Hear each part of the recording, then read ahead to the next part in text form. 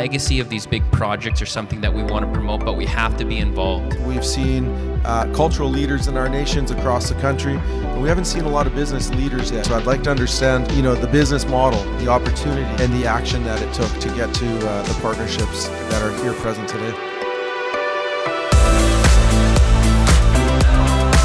As the government start to acknowledge and hold up this reconciliation discussion, we're starting to see progress. And we need this knowledge in order to connect us to land that we need to then embrace and respect.